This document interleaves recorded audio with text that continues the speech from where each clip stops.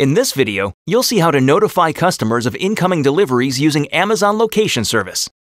With this fully managed service, you can create a geofence on a map, track whether delivery drivers have entered the geofence, and send automatic notifications in the event of entry.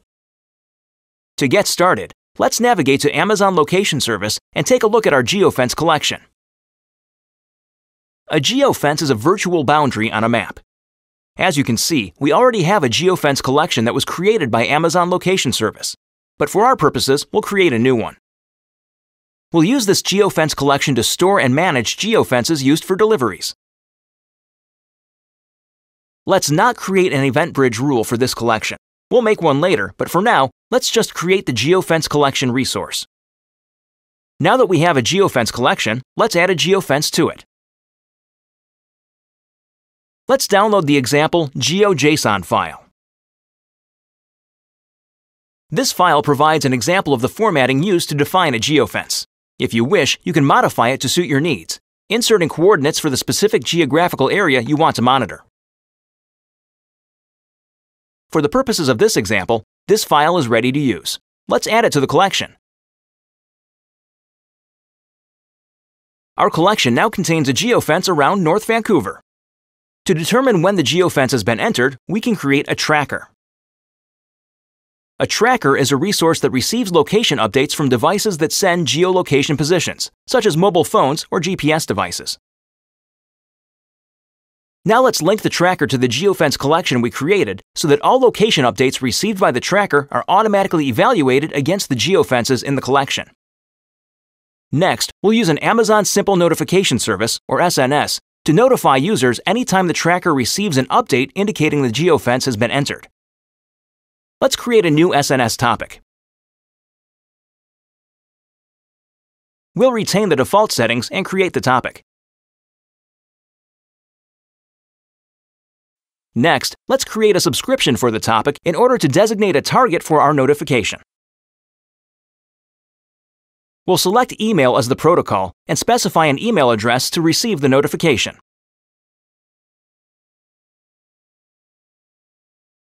Let's create the subscription. We can confirm the subscription by sending a confirmation URL to the email address we entered. We can enter the confirmation URL here and click it in the email. The subscription has been confirmed.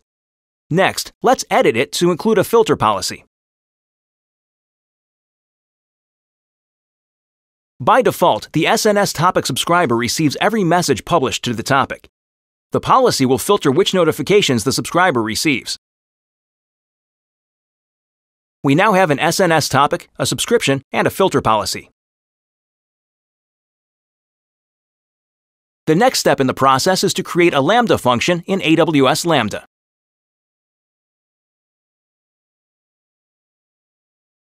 We'll select Python 3.8 for the runtime, specify a name, and create the function.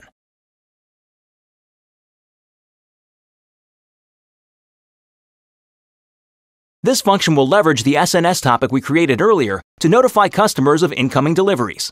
Let's edit the function's code.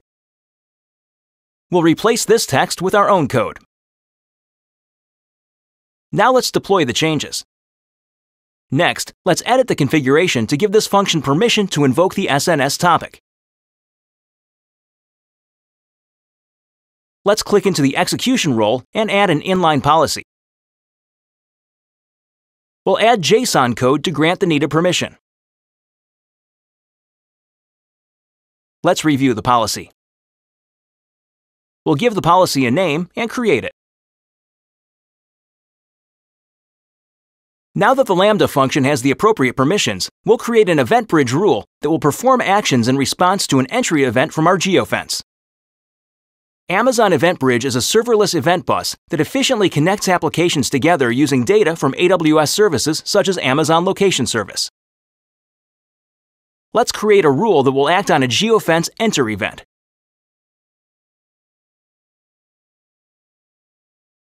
We'll build an event pattern for this rule. This pattern will be predefined by the service. The service provider is AWS. The service name is Amazon Location Service. and the event type is Location Geofence Event. This will specifically be for Enter events. We'll select the Lambda function we created earlier as a target and create the rule.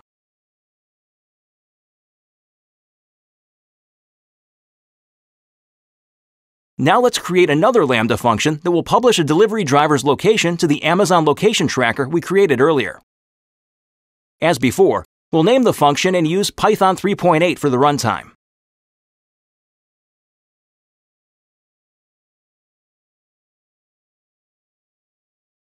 Let's find the function we just created and drill into it.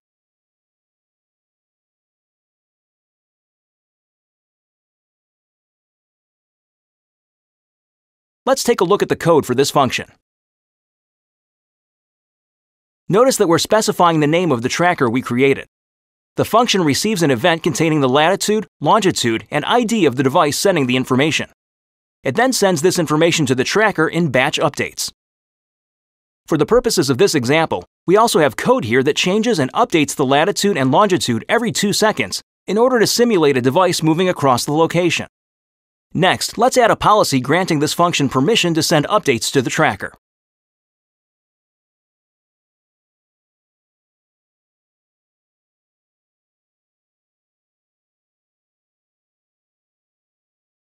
Let's name and create the policy.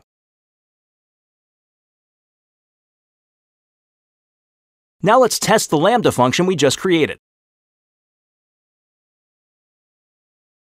We'll go back to the code and configure a test event.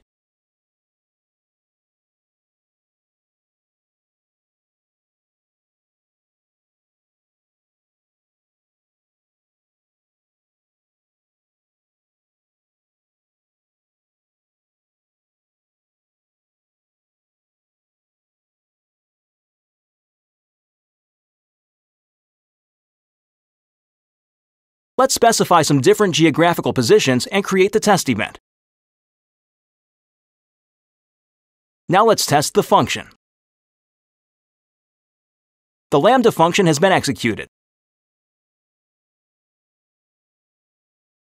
From the Monitor tab, we can view the logs in CloudWatch.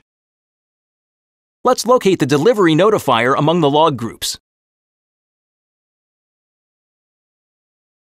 Notice that a new log stream was just created.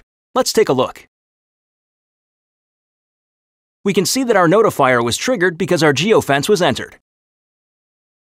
You've just seen how to notify customers of incoming deliveries using Amazon Location Service. You can learn more about this topic in the description and links for this video.